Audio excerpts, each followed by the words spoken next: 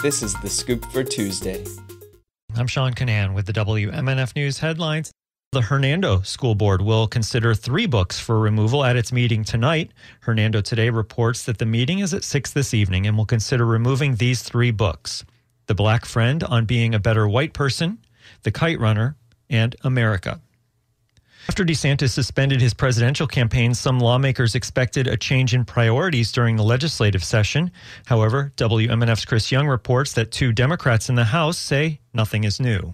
Culture war bills are still moving forward in the Florida legislature. Things like banning local governments and schools from flying flags, including pride flags, and numerous anti-transgender and anti-diversity bills. Late last week, a grand jury requested by Governor Ron DeSantis released a report calling COVID-era lockdowns and masking ineffective. House Minority Leader Fentress Driscoll spoke out to media on Monday.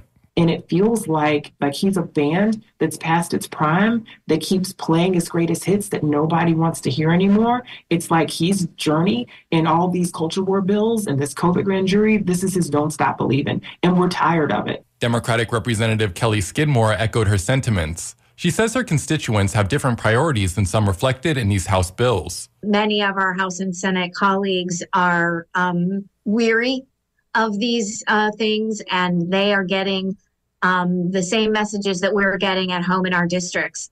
And it is property insurance, property insurance, property insurance. However, Driscoll is remaining optimistic. What I'm hearing is that the Senate does not have the same appetite that it once did for these culture war bills. So we are hoping that the Senate will get back to being the Senate and that it will be a backstop and a moderating force on the House's more impulsive measures.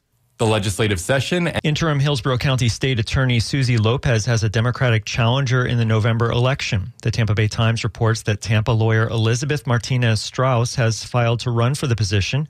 Strauss told the Times, "I'm not interested in being in politics, but I know I can do a better job than Susie Lopez." The twice-elected state attorney Andrew Warren was suspended by Governor Ron DeSantis in 2022 and replaced with Lopez. Warren is not running now, but he told the Times that he's waiting to see how the courts rule on whether he can be reinstated, but that he is considering running. Florida senators have moved forward with a proposal to try to prevent minors under the age of 16 from using social media. The Senate Judiciary Committee voted 7-2 last night to approve a bill that's similar to a measure that passed the House last month and is a priority of Republican House Speaker Paul Renner. Supporters described social media as harmful to children's mental health, but they continued to face questions about the constitutionality of the proposal, which in part would prevent minors under the age of 16 from creating social media accounts. Critics contend it would violate First Amendment rights. Governor Ron DeSantis is calling for a crackdown on people experiencing homelessness in Florida. In Miami Beach yesterday, the governor voiced support for legislation banning camping on city streets, public sidewalks, and parks. It's got to be done in ways that is focused primarily on ensuring public order, ensuring quality of life for residents, ensuring that people's property values are maintained, ensuring that businesses are able to operate unobstructed without these problems bleeding in. The bill would allow a municipality or county to designate a certain area for sleeping or public camping, as long as nearby businesses or homes are not affected by it. DeSantis also says he's open to providing funding for shelters and mental health services for people experiencing homelessness. The state Senate began moving forward yesterday with confirming the director of the Florida State Guard. It comes as the state prepares to send members of the controversial Florida State Guard to Texas.